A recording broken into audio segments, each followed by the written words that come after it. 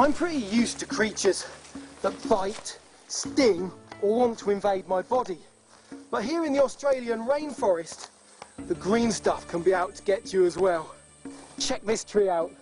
The trunk looks as if it's covered in hypodermic needles. They're sharp. And this vine? These are like little shark teeth, ready to inflict pain on the unsuspecting passerby.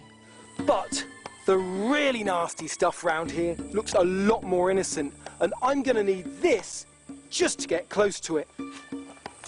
In fact, this plant is so toxic even a dried specimen can inflict pain.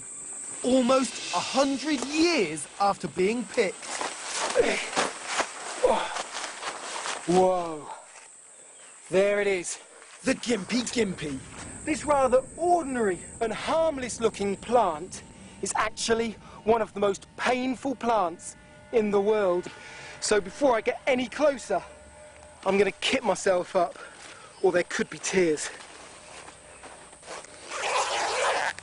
Right, to business.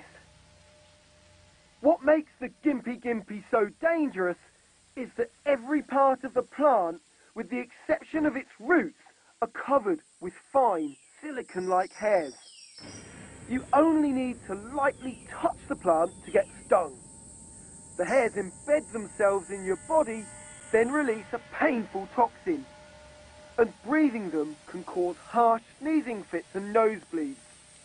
Hence the mask. The first thing you'll feel is a really intense burning sensation. And this grows over the next half an hour, becoming more and more painful. Shortly after this, your joints may ache, and you might get swellings under your armpits. And that can be almost as painful as the original sting. In severe cases, this can lead to shock and even death.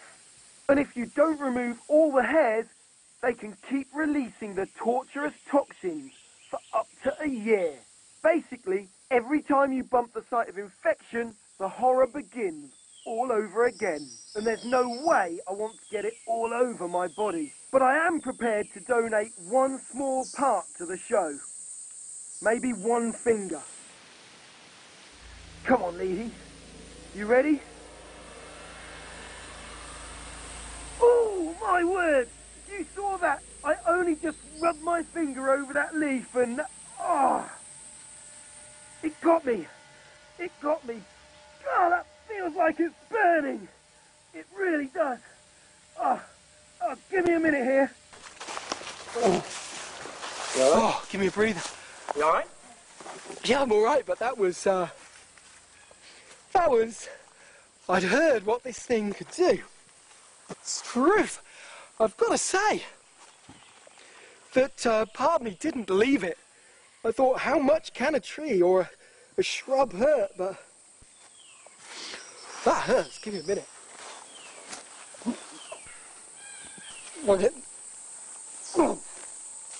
Oh, I thought I was going to vomit then. Oh, the locals have got a cure, which they say is really brilliant, and I'm afraid I've got to use it and fast. It's one of these. It's a waxing strip that women use to remove hair from their legs.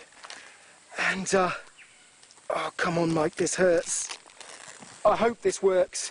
In theory, yes. This should stick to the microscopic hairs that have been injected in my fingers, and it should pull them out, so... Ooh. Right, I think that's got all of them, or at least as many as I'm going to get.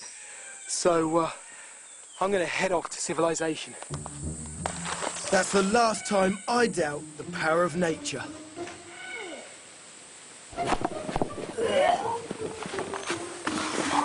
You all right? Now that is a nettle on steroids. Gympie-Gympie 1, Mike 0.